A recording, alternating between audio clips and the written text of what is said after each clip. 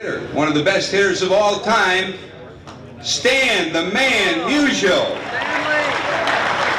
22 years, 18 times he hit 300, won 7 National League batting titles, and ladies and gentlemen, a couple of years ago, we asked Stan, the best harmonica playing Hall of Famer ever, to play. You want to bring him back this year? Can you do it? Did you bring it? Play right now. What do you want to play, Stan? We're going to play Take Me Out to the Ball Game. We're all going to sing it too.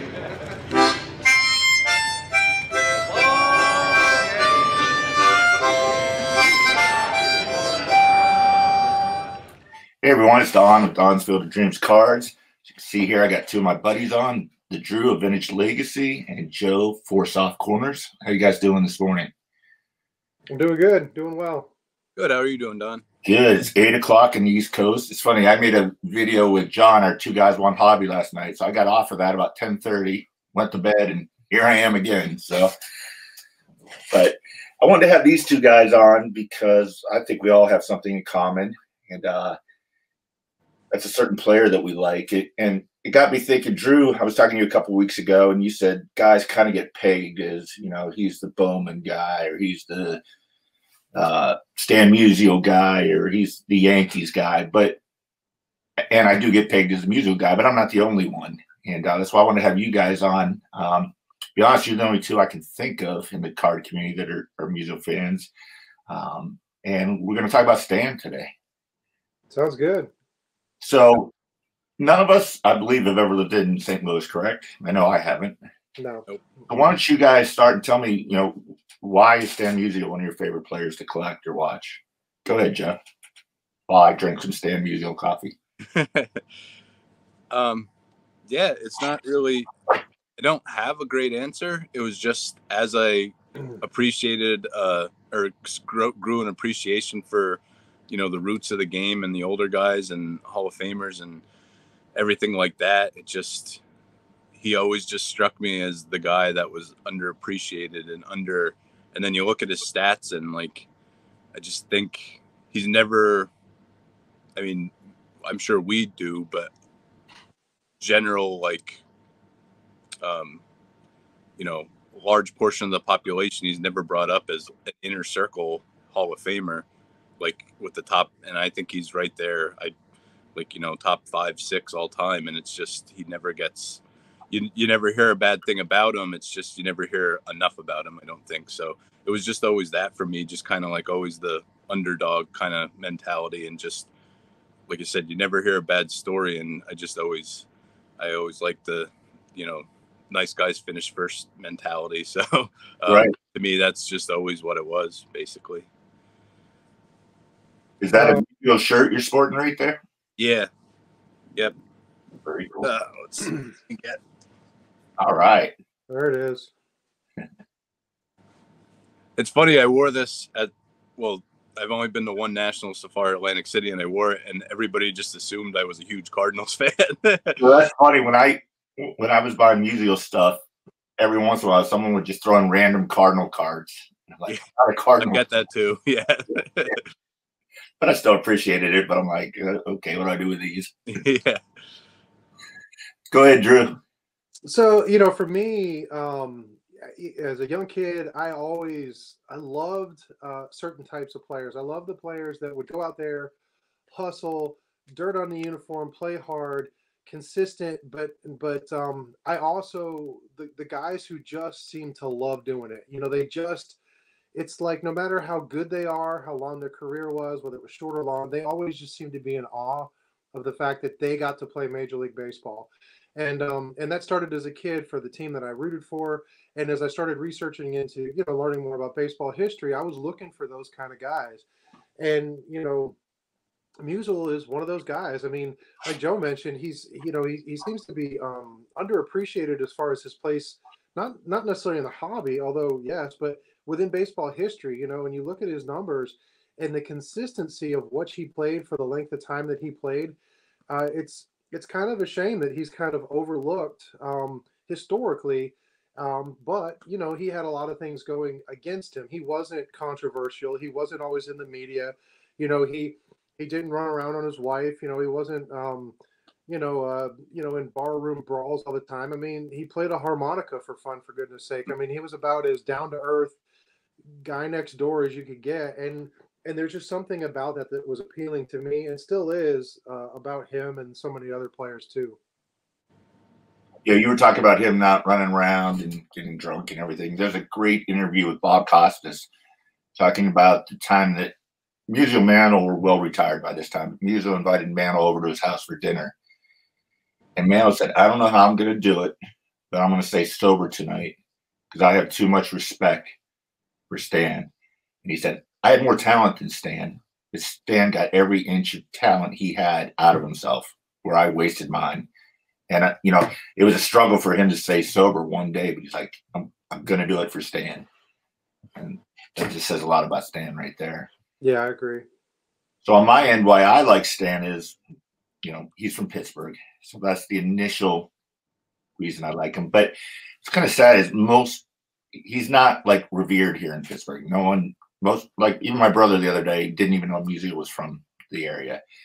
But yeah, when you look at football, we've got Johnny Unitas, Joe Namath, Dan Marino, Joe Montana, Jim Kelly, all from Western Pennsylvania. And people talk about that all the time. But none of those guys played for the Steelers. But yet they don't talk about Musial. And maybe it's because of how long ago he played. I don't know. But that was my initial attraction to it. And I've gone down to the town. I've seen the house he grew up in. It's Denora, Pennsylvania. And it's a very depressed area. It's a former steel mill town on the river. There's all the shops are boarded up. It's pretty sad, actually, but there's no industry there to attract people to move there. And, there's a field named after him. His high school's there. So I've driven around. There's a little museum that I haven't been able to get into yet because you almost got to make an appointment because it's so small. Like they get volunteers. And it's not even the Musial Museum. It's called the Smog Museum. So it was a big smog from the mills in the early 40s that killed a lot of people in the town. And I guess they got one little room for Stan in there. And then there's also a big placard for the Griffies because they're from the same town. Mm-hmm. And Junior was born on the same day as Stan in the same town, which is amazing. Yep. And actually, if Montana and Musial were close in age, they would have actually gone to the same high school because Musial's high school no longer exists, and they go to the high school that Montana went to. And he's Polish. I'm Polish. And he reminds me of my dad a little bit. Not baseball-wise, but my dad was a traveling salesman for Colgate, sold toothpaste and laundry detergent and stuff. And he used to call on Stan's father-in-law's store. So he got to meet his father-in-law. He never met Stan, though, which would have been cool. But just, that kind of generation, Stan would be, I think, 7 years older than my dad. So it just reminded me a lot of him. Like you said earlier, Drew, and Joe, no controversy, just a good guy. Yeah. That was one thing I forgot to bring up too. I'm growing up in the 90s. I was obviously a huge Ken Griffey Jr. fan. And with both of them, I'm one day away. My birthday is November 22nd. So I'm one day away from sharing a birthday with both of them. So it's just kind of natural being a Griffey fan. It wasn't because of that, but it was just a cool thing to bring. Your mom away today, man. Wow. I wish she would have. But you guys got anything to show? Yeah, I've got a bunch of stuff, and I don't know. He's one of those guys that, as far as collectability goes, there was a ton of stuff produced of him because he was so popular, especially in the St. Louis and the Midwest area. So besides just cards, there's tons of stuff, but they don't fetch the price tags of guys like Mays or Mantle or whoever, Clemente even. So you can get some really interesting and really cool Stan Musial things and not spend a ton of money. So I've got a bunch of stuff. I don't want to, monopolize. We'll take turns. You don't have to show all at once. Well, no, that's true. So I thought you had a Guinness there at first. That's your coffee mug. I'm like, already? Yeah, it does look like that. So we'll start. Let's see. We'll start with his rookie, which is his 48 Bowman, and so there's my copy of it, and it's a pretty good copy. There's a little bit of I don't know what it looks like, a little staining on the bottom. But like I said, um, if a guy like Mazer Mantle rookie was in here, never could you touch it. I mean, they're a few years later in the 51 Bowman, and I can't touch those. I never could, even back when cards were quote cheaper. But I was able to pick this up, and if anybody that knows me knows my collection, I don't have high grade cards. I have some nice cards, but I've done it intentionally over the years. But to be able to pick up a Musial rookie, I think at the time, now it's been probably more than 15 years since I've got it, but I don't even think I spent $100 on it. Wow. And even now today, it's still comparative to other things with prices gone up. It's still relatively affordable for who he is within baseball history, right, and that era of card collecting. So yeah, he's not cheap, but he's not, like you said, it's not, you're not killing yourself. It's an attainable card if you need to save up or whatever for it. Yeah, I agree. So there's my first break the ice card to show. So. There you go. Come on, Joe.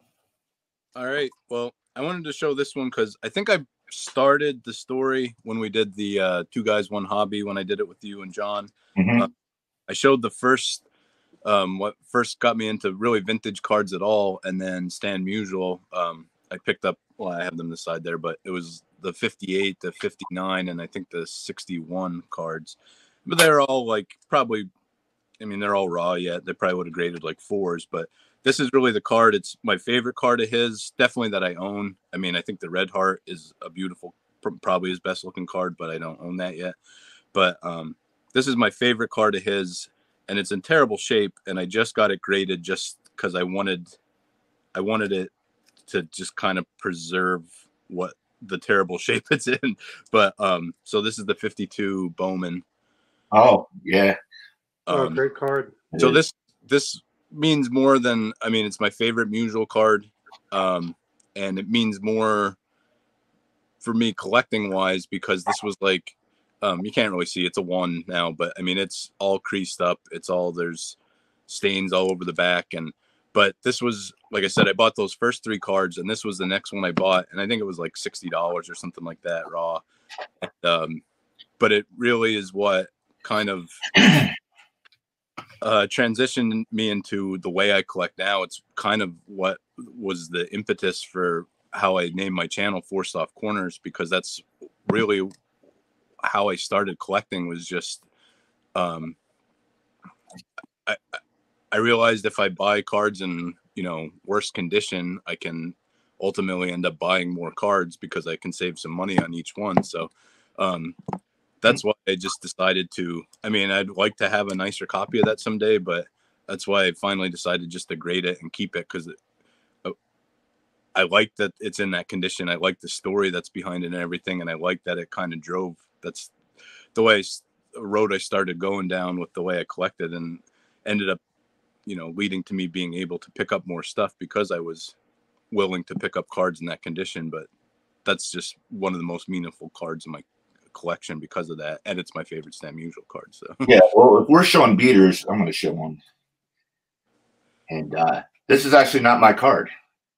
This is Chris from Missouri's, who, when we were at Strongsville last year, he's like, "Here, I want you to hold on to this until you get your own." And someone was joking because I'm selling off a few cards, and they're like, "How much do you want for this card?" I'm like, "They're cheap in a way," but that's just such an amazing card of his. And I hope to have a copy of it for myself someday, and I can give this back to Chris.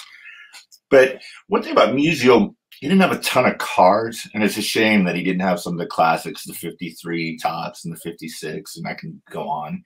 But he's got a lot of unique items. Like Drew said, you can find things, like the 1950 pinup Musial. So there's a lot of oddball things out there. Mm-hmm. And when I go to the National, like about this tin. Yeah, I love that. So it's like finding things like that are a lot of fun, because the few cards I don't have are basically unattainable. They're so rare, and yeah, I'm not going to get those. So it's looking for other items out there. In Strongsville last year, Scott Reindeer Studios had, they call them something packs, picture packs or something. the Indians and Satchel Paige, and I said, "Who's the dealer that you got that from?" And he took me over, and I don't normally collect photographs, but the guy had this photograph of Musial in spring training. I was like, "That's a cool piece." That's interesting. I don't know if I can somehow. Can I make me the presenter? I'm gonna try. I don't want to mess this up, but yeah. And on the back it just says original 1948 spring training tape 1 photo. So yeah. So speaking of that, I have one too. It's another spring training of Musial and batting in a batting cage. And famous again, it's a great picture. It shows that kind of quirky stance he had, where he would just coil up, feet together, what do they call it, the foot in the bucket. And but it's just one of those cool little items. And I found this actually at an antique store. And you know, my wife and I like to go to antique stores. I always look for baseball stuff and almost never find baseball Right. stuff. I'm down in Georgia, and it just doesn't happen often. But I came across this, and she's like, "You totally need to get that." So it's stuff like this that you can find. Going back to some of those ad pieces you had, I picked this up this year. It was actually a gift from somebody else. And you know, Musial was one of the guys that is on those Wheaties cards from the early '50s. And as an ad campaign in comic books, advertising Wheaties, this was in here. So this is a page from a comic book, and it's actually a Stan Musial comic. And it talks about, you can see, you know, it's got the Wheaties thing on it, and it talks about Musial coming up, and then, you know, it's a very typical thing that the game's down, and he goes in and he hustles around, and he ends up scoring, and he gives all the credit because he ate his Wheaties that morning, and it's very corny and cheesy and Right. very, you know, very mid 50s or early mid-century 50s kind of thing. But it's awesome. The colors on it are great. The pictures are great, you know, and it's a snippet of advertising using a ball player to get kids to want to get their products. And they're just really neat items out there. And again, not very expensive. So Yeah, this is actually his son. So they got his son on an ad for shoes. It says, oh, that's funny. That's great. I've got this piece too. Oh, that's great. So actually, this Alex Bowman 53 texted me. I think it was like $10. He's like, "See this on eBay?" And there we go. So for $10, I figured I can't go wrong. I'd like to get these matted or framed or do something with them at some point, but I just haven't. It's still a card, but this is just to go with Drew's ad piece there. This is about the most oddball type thing or non-traditional thing I have is his Wheaties, and I just got that graded as well. You have his portrait? No, I don't have the portrait. I just have I like the action one better. Yeah, I do too. But yeah, there's the portrait. Oh, those are great. I don't have those. Out of all the playing days, usual cards that are within reason, that's probably some of the only I don't have. Like you said, there's some really, really crazy expensive ones. But and alluding back to what Joe said, because I'm not going to let this go by without bringing it up, but being in that 54 Red Heart set, absolutely a beautiful card of Musial. It's a great set. And I didn't grab it. It's on the other side of the room. I'm not going to go get it right now. But yeah, there you go. But, you know, I recently got the ad piece for it and made a little frame for it. And it's up with my set and collection. And I absolutely love it. I mean, again, he was relatable somehow to kids, to adults. He was very well used for advertising for different products. And just because he was that guy, you know, that you kind of knew or you felt like you could know, I think that's what was his appeal to fans. But because of that, it kind of went against him as far as historically, because he wasn't worshipped as a hero that was, you know, like not even human, like some of the other guys were, like Babe Ruth was, or like Mickey Mantle was. So because he was just a regular guy in a regular world, his prices and stuff kind of stayed regular. And so that's good and it's bad depending on how you look at it. But we're not doing this for value, and getting things are neat. One thing I have, I'll show off real quick, is this, and this is an actual vinyl record, Stan the Man's hit record, and it talks about Stan teaching kids how to hit. And I've actually heard I'll try to pull it out. You know, it's an actual record, and And inside there's a booklet, and it go page by page. It'll say, now turn to page 1, and this is how I grip the bat, and this is how I do this. And again, not you can find them on eBay. Shoot, you can find them autographed on eBay if you want it. And it's a great picture of them. It's a different type of I'll try to lean back, a different type of item. And it's so very Stan Musial. I mean, he's standing there with a kid and showing this. And again, he was relatable. Kids could approach him. That reminds me, I have this other thing. This is the official baseball guide from 1964, so it's right after he retired. But it's got a drawing of Musial on the front, and he's just signing an autograph for a kid. I've never seen that before. Yeah, my brother gave me this for Christmas a few years ago. I thought it was kind of neat. And it's nothing more than a statistics book. I mean, there's a few black and whites. It really has nothing to do with Musial outside of the fact that he's on the cover. But the fact is he had just retired, and they chose to put him on the cover.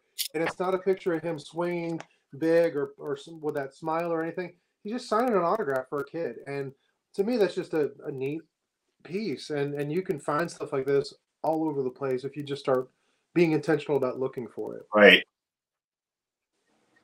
Yeah, that's why I'm looking through here. That reminded me, I bought this at a garage sale. And again, I rarely find baseball stuff at garage sales, and I should have looked at this before because there he is. So there's Musial in here. There you go. And it gives you all kinds of tips. I mean, you could, there's all kinds of players in here, not just Hall of Famers, but, I think I paid 50 cents for it. There's Larry Yogi Berra. So just cool, unique stuff, like you said, that you can find without breaking the bank. Or you can have friends on YouTube that when you visit them, they give you a little Musial gift. So what is that? Tell me more about that. This dude in Georgia gave it to me. Oh, that's So Biggie's, Musial and Biggie's was a restaurant in St. Louis at the end. I think it was like a steakhouse. And if you go on eBay, there's plates and glasses. Although those are a little more expensive than you would think. That's why I've never picked one up. But it's other cool stuff. And I actually might do a video. There you go. I was looking around my room at how many Musial things have been gifted to me. I think I did a whole video just on Musial stuff. Like here's another item that was gifted to me. Oh, that's great. And it says on the back, you can see here there's writing on it. It says, presented with compliments of the St. Louis Cardinals. This whole guy needs his glasses. To the fans who attended Stan's last game as an active player, September 29th, 1963, Busch Stadium. So I actually have 2 of these because I somehow wanted to incorporate this with this, but it's kind of boring. So I haven't figured out what I would do with that. But we'll see. Yeah. Another thing about people is if you're a collector, I think he kind of has this assumption, well, there's not so many cards of him. And I don't really think that's true. It's just that he wasn't in the initial Topps cards for the first few years. So, we kind of all grew up with Topps being the company, no matter how old you are. And so there's this sort of stigma that, well, he just was, he's a later, but he had a number of cards. They just weren't Topps. And, his first appearance in a Topps card, as I like to tell people, is actually in 1956, not 1958. And I'll show it real quick. But in 1956, he's actually on the St. Louis Cardinals team card. So that's his actual first. Now, yeah, he's tiny in there, and there's a little picture, but he's on there, and it's his, it's his likeness is his name. But in '58, that All-Star card, but you can tell how popular he was as a player at that point because Topps triple printed that card. So on a printing sheet, they put it 3 times, knowing full well that kids were going to want Stan Musial. And this was towards the end of his career, and it's a beautiful card. And Don, I'm sure you have it, and I don't, Joe, do you have a copy of it? Yeah. Yeah, great card. Love it. And it's actually a card I have 3 times because you can pick them up super cheap. Right. I showed one off a couple weeks ago. I made a display with that card and a Ted Williams. I have a regular card, and I actually found this at a shop not too long ago, and it's a copy of it, and it's actually autographed. And it's not a great autograph. The pen started skipping out, so he wrote over the S 3 times. But to me, that's kind of cool. That again, it shows he was just a guy. He's trying to sign his name, and the pen didn't work. We've all done that, so you kind of scribble on it, and you know, the value of the card's not very high, but the coolness of the card because of that to me is kind of neat. So, so if you're into autographs, you can pick up Stan Musial autographs for practically nothing compared to other guys of the same era of the same caliber. Yeah, he was a prolific signer. Yeah. I got this off ComC. It was like $48. Yeah, I have that one too. That's a great. So I mean, already slabbed autograph, like really nice bold autograph of him. Yeah. I mean, for less than $50. I mean, it's just this one cost me a little more. It's my only autograph ball, Mm-hmm. and I liked it because I don't know if you can see here. It's got his Hall of Fame year, wrote the man, and then the number of hits.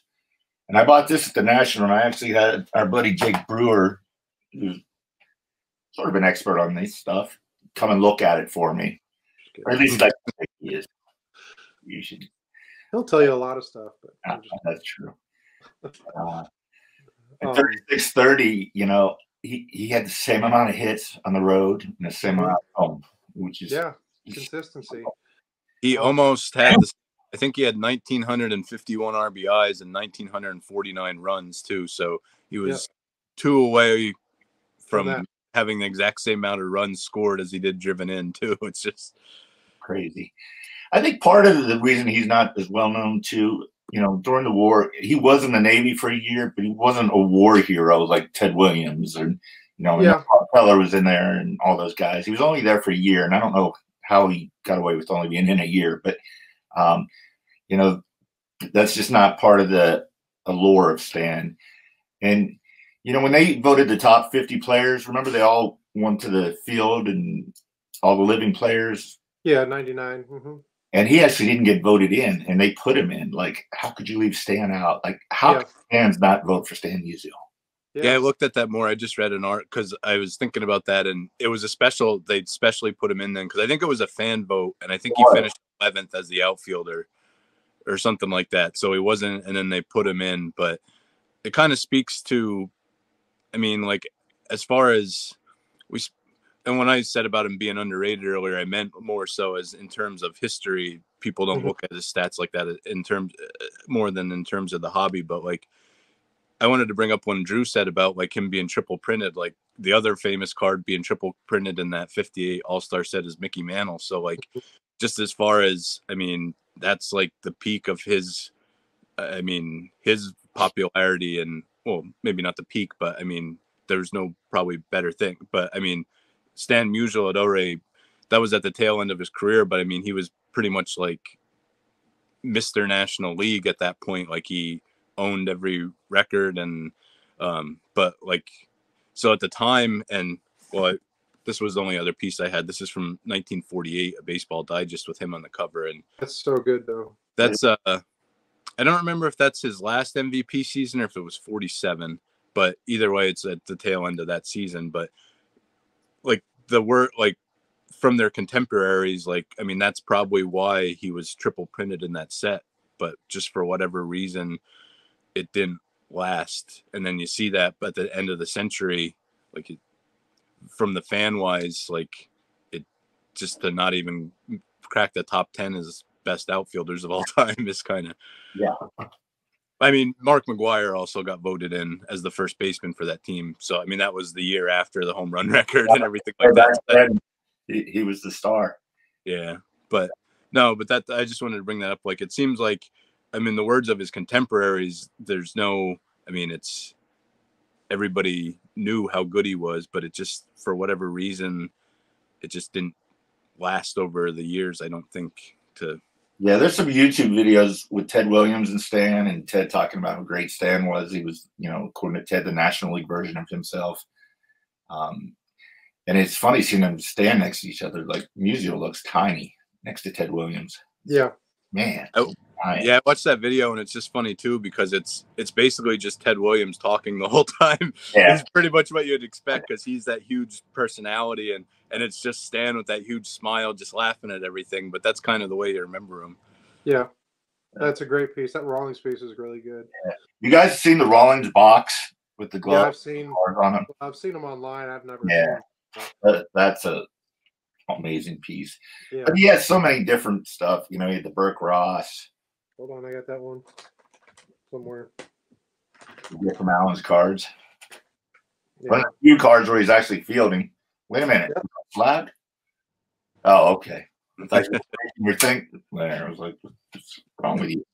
Do you guys have the Bond bread at all? There you go. That's I didn't know. Is that the same image or is it just similar image? It's a. I think it's. Let me look. Here, hold the Bond bread up. I'll hold this one up. I think it's the same image. If you look at his the sleeve on his throwing arm, it's sort of rolled up at the elbow. Yeah. And so yeah, I believe it's the same image. So I'm trying to think what else I have that's kind of different. I like the red men. You were speaking about Jake before. I just picked this one up from Jake actually. That's so funny story, Joe. I was actually with Jake when he got that card about a month ago. I went up and met with him, and we walked around at a show, and he was looking for some cards to pick up for inventory. That whole day we walked around, he picked up 2 cards, and that was one of them. I didn't know you were one of the people that got it. So he's probably like, some poor sucker is going to buy this soon. Yeah. He's like, oh, I know a guy up north that'll take this thing. No, but it's kind of funny that he picked that up when we were. Luca cards. Yeah, see, I don't have that either. That's a good one. And then this one's awesome. Even though it's not a playing day card, but no, but it's still great. And again, the history within collecting and that they included him in that set. You know what I mean? Yeah.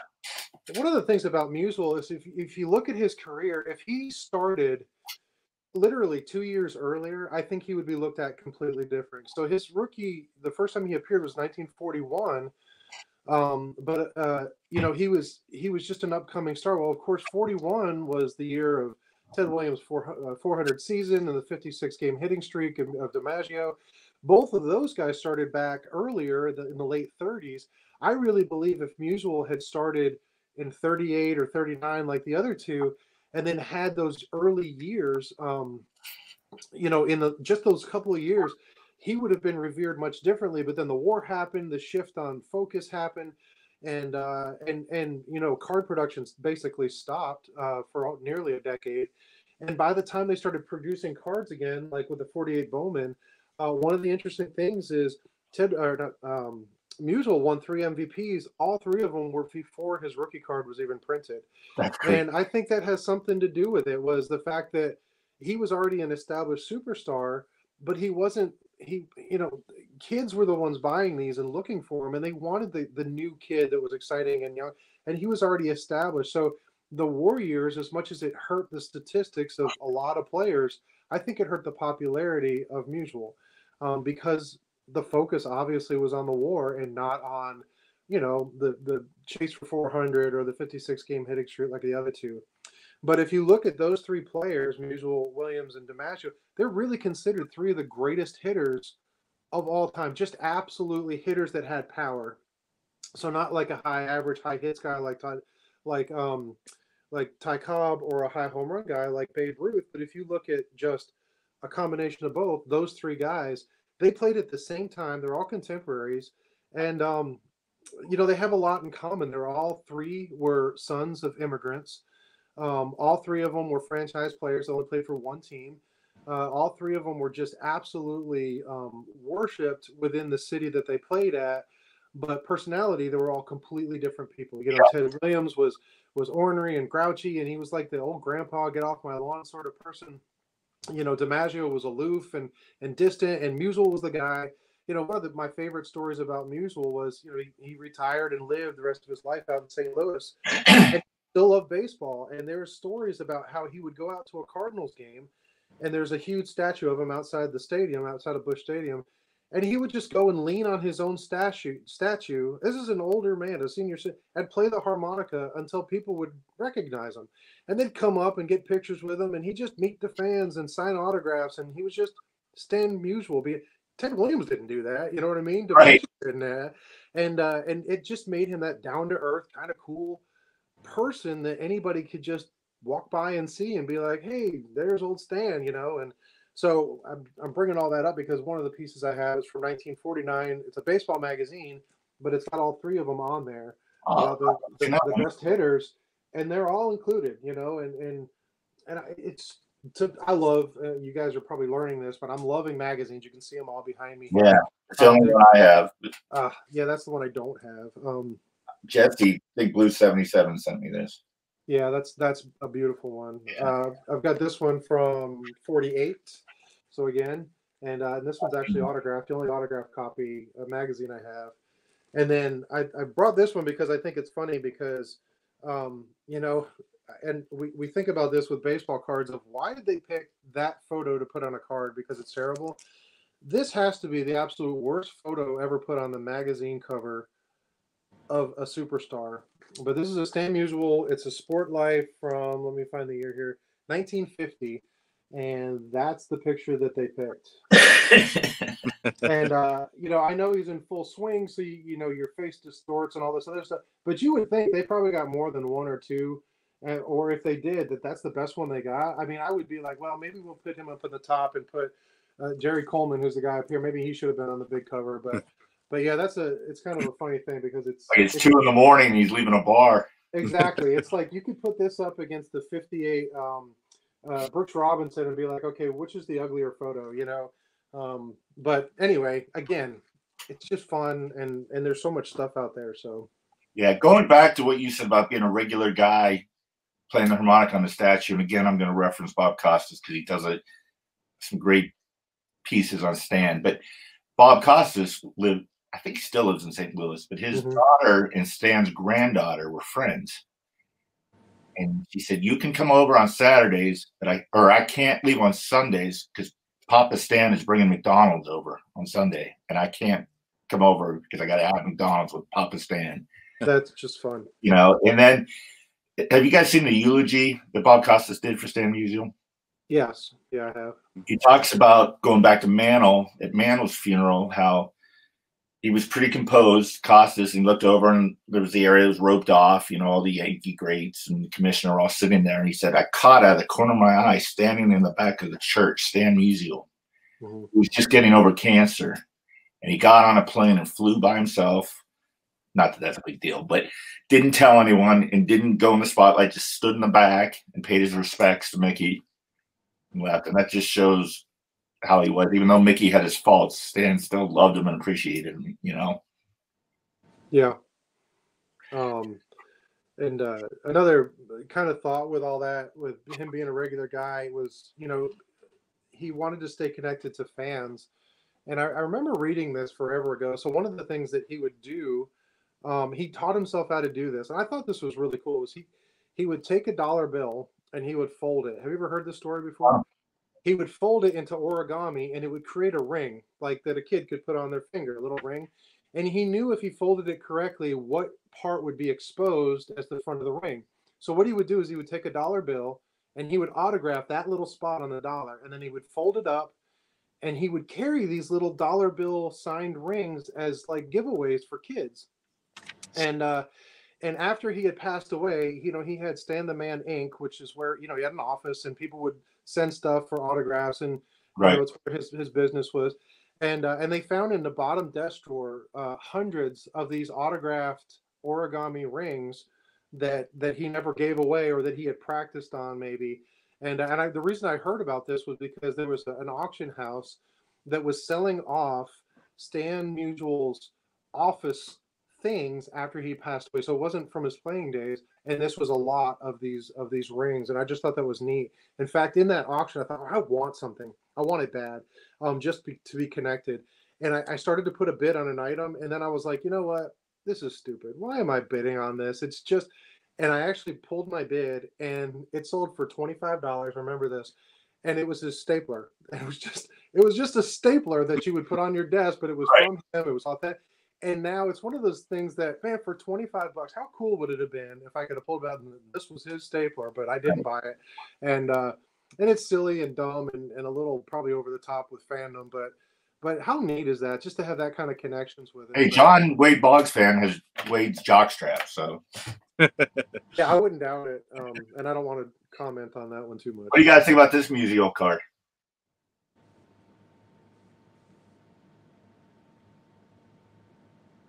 Oh, okay.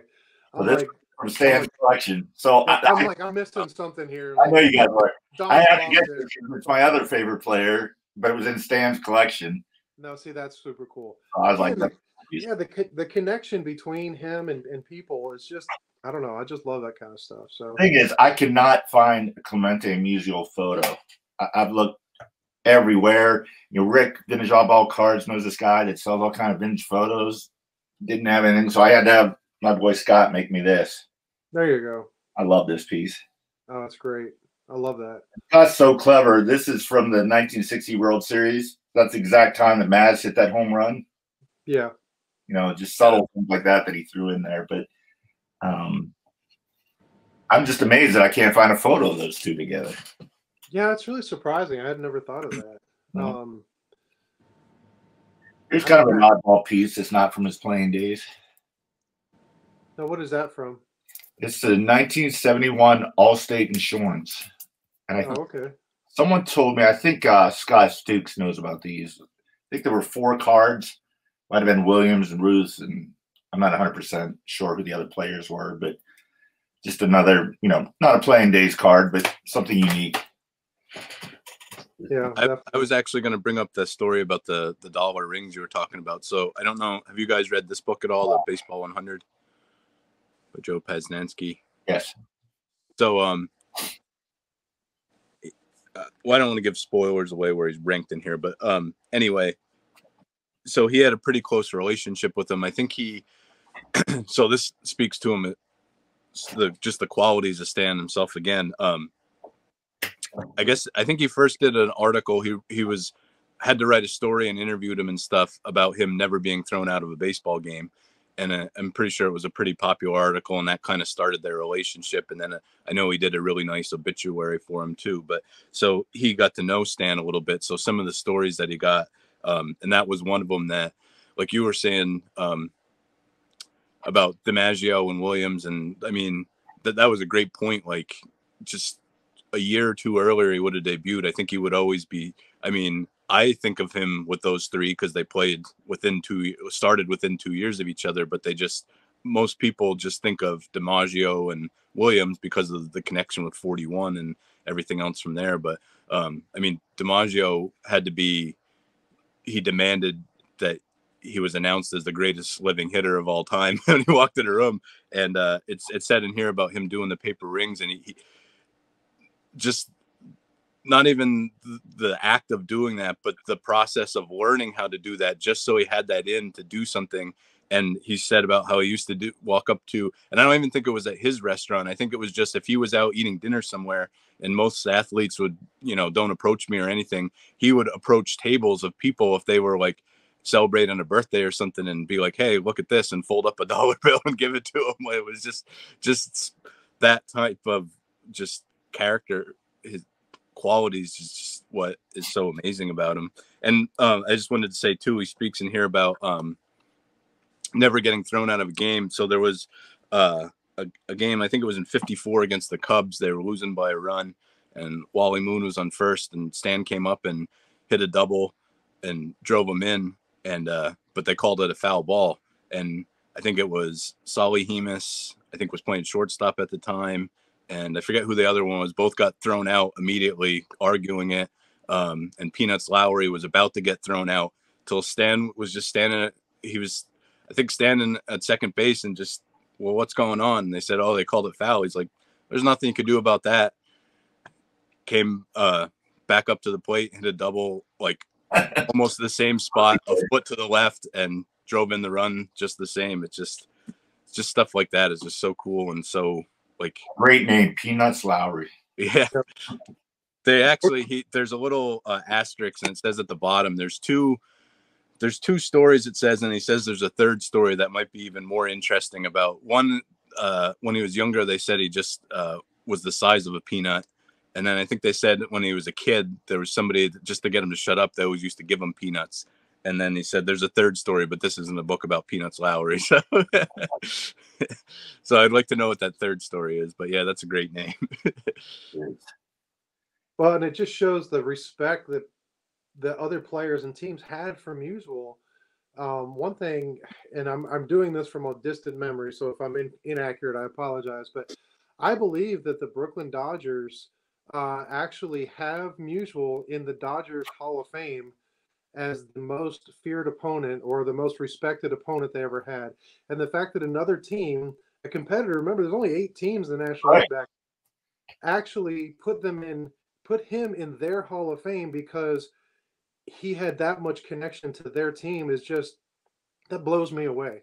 To think that something again, referring back to the whole 1941 thing, I just researched a video that I released on Johnny Mize, and Johnny Mize was the first baseman for the Cardinals back in the mid to late 30s, and Mize was I think he had an injury or something, and he wasn't doing very well, and Musial came up, and I think he played in the last, I don't know, month or so of the season. He hit like 400 or something ridiculous. But the Cardinals ended up missing out of going to the postseason, to the World Series, to the Dodgers that year. And the manager said, if we had Musial instead of Mize, we would have, maybe we could have made the World Series and won the pennant.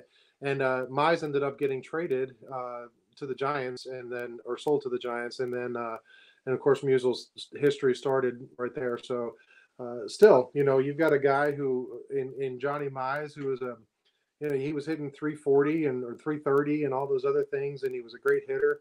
And but still, they're going to go ahead and get rid of him because there's this young kid named Stan coming up, and I don't know. I just think that's pretty interesting as well. Didn't the Dodgers give him the nickname the Man? Yeah. I think it was in 46. Like that man, the man. Yeah, because they weren't sure what they said at first, and every time he came up, they'd start cheering, "Here comes that man!" And then afterwards, well, they thought that's what they said, and then afterwards, they said, are they saying that man?" They said, "No, they're saying the man." So yeah, that kind of like that tie with the Dodgers is. Yeah, it goes back. A opposing team gives you your nickname. It's one of the greatest nicknames out there, in my opinion. Yeah, and a nickname that's repeatable as opposed to other nicknames that we won't say here. So from other players. So, like Joe's email. Yeah, we'll get into that afterwards. So I don't love these floating heads, but it's cool that you got 3 Hall of Famers on there with Frank Robinson, Aaron, and Musial, and then Bill White, who was it president of the National League? Yeah. Mm-hmm. So it's kind of a neat card. Yep. And then I'm running out of pieces here, but I'll show you a few more. And then we were talking about Mantle and Musial. Oh, that's a good one. I haven't seen that photo. Yeah, Rick Oddball Card sent me that, so that's cool. And he's got these stamps. That was after his playing days too. I've got this, and I think you have one, Don. I don't know the actual origin. I think I do, but basically it's like a postcard. Do you have one of those? I do. I don't know anything about that either. That's signed, and it says compliments of Stan the Man Inc., St. Louis, Missouri on the back, whatever. And it actually has a website, stantheman.com, which means this was obviously right early 2000s just because of that. So I don't know why. I see these a lot. I see these at shows. I see these collectors. They're not expensive. This was, I don't know, it was probably less than $20. I think really not expensive by YouTubers. I think that's mine. Have you tried going on that website? Is it still? No, I haven't. In fact, it's in a case, and just now as I'm showing the camera, I saw on the back that there's a website. That's why I mentioned it. So what's it called? Stan the Man. It's stantheman.com, but they're hyphenated. Stan-the-man. I'm looking it up. That's too much work for me. Yeah. But another piece that I have, and this is one of the displays I made a long time ago, it's the Cardinals yearbook from 1959, and someone gifted me a cut autograph on an index card, so I put it in this frame in this case, and that's just a great my favorite magazine or yearbook of his. I really want to get one of those. Yeah, so you can see a great signature, and I don't know. I like this piece. The red. It looks like red art. Yeah, it's just really good. Wheaties.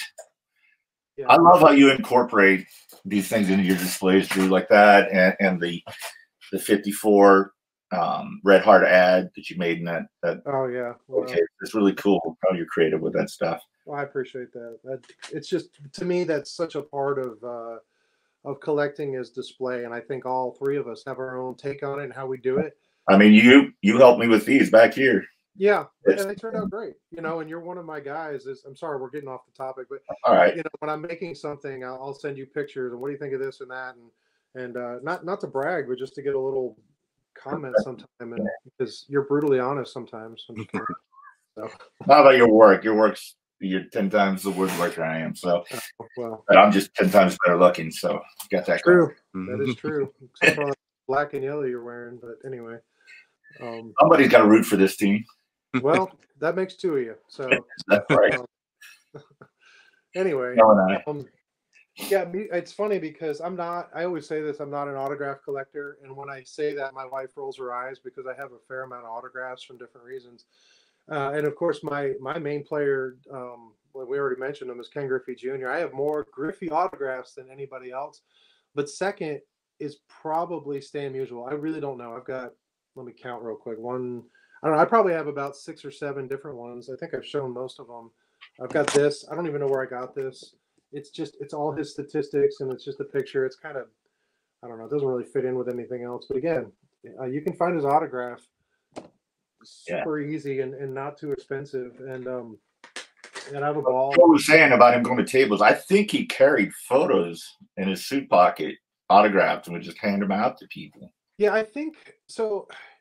I'm trying to think of the story. I think there was a story where he was out he was out in California, and he was eating at a cafe, like a sidewalk cafe, with John Wayne, and John Wayne was, you know, the big, you know, film star at the time, and of course they're constantly getting interrupted by fans to get pictures or autographs, and this is a personal time where he's having a meal, a lunch, and John Wayne reaches in his suit pocket, and he had pre-signed little photos, and he would hand them to people, and Musial thought, what a great idea. You know, like he still wanted to acknowledge the fan, but it was a lot less time if they were pre-done.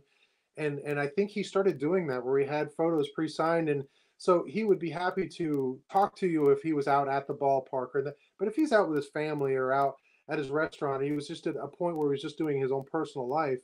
You know, he had something still. But again, the point of that is not that he was prepared. He didn't blow people off. He wasn't like, get out of here, kid, you know, not right now, or ignore people. He was still willing to interact because that was the one time that he could interact with that person. But I just thought that was kind of a neat story too. I didn't know he picked it up from John Wayne. I think that's where I heard it. I think that's what that was.